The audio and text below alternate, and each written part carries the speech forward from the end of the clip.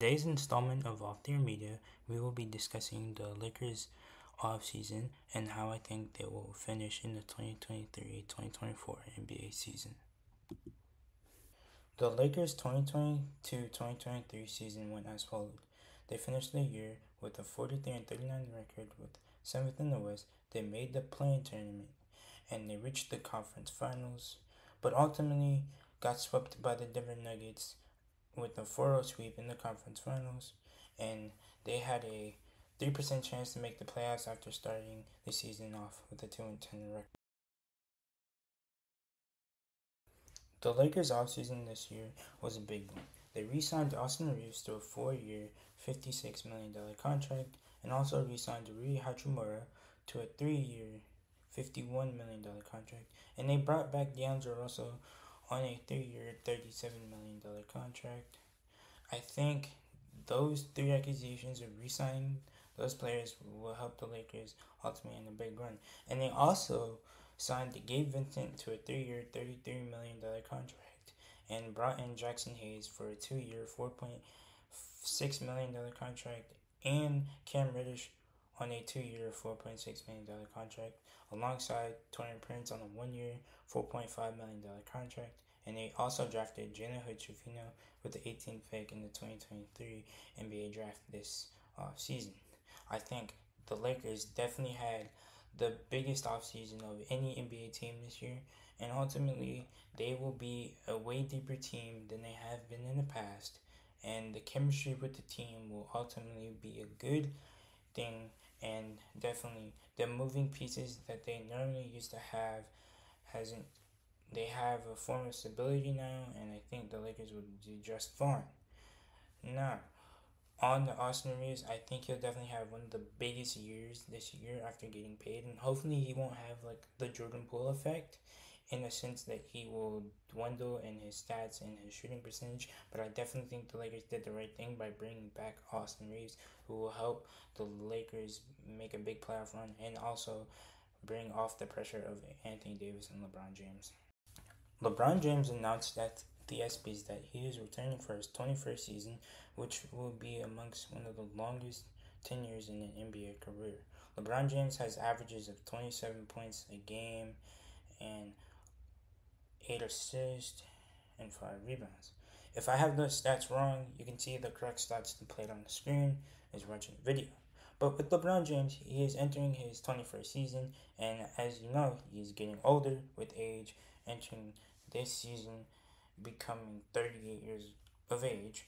And as of last season, he eclipsed the most points in an NBA career and passed Kareem Abdul-Jabbar and got the NBA record. And I think that was great for LeBron's legacy and his career.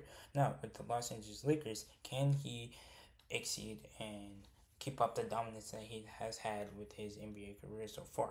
I think so in a way, yes. If he stays healthy and if he knows when to push himself to pace of the season as the season goes on longer.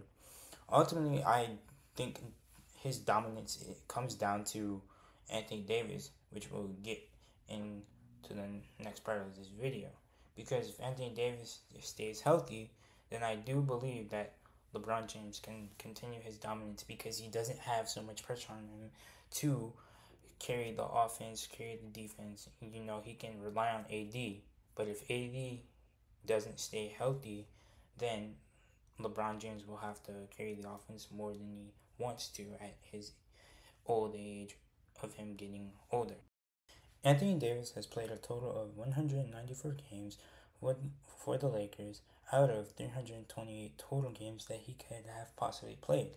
Anthony Davis has been a dominant force for the Lakers over the 4 seasons that he has been with them, and ultimately helped them win a championship in 2020.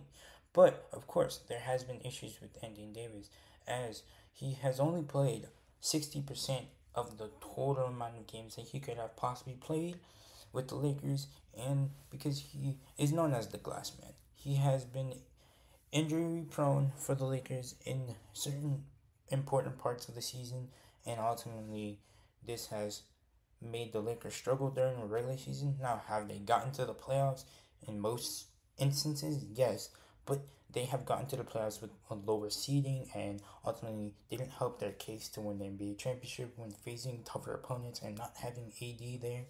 So I believe if Anthony Davis can stay healthy, then he will be able to carry the Lakers once LeBron retires and once LeBron leaves.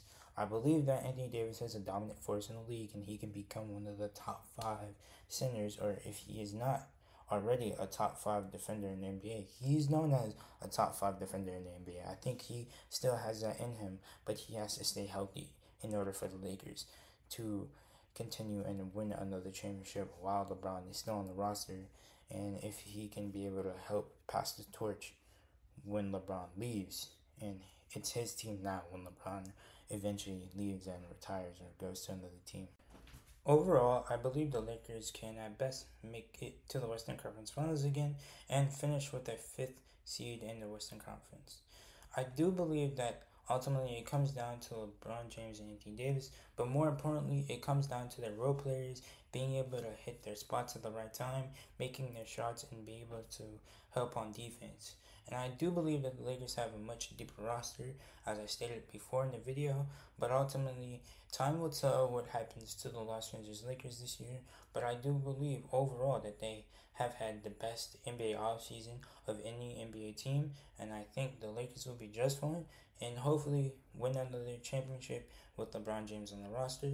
And I know I'm a big Lakers fan, and I'm not really being biased, but I just think that a worst case scenario for them, they will end up being like a seventh or ninth seed and make the playing tournament, but ultimately lose out, and LeBron James would just leave and go to another team and team up with LeBron James, as he has stated that he wants to do in many times. But ultimately, I do believe that the Lakers can win another championship with the roster that they have constructed.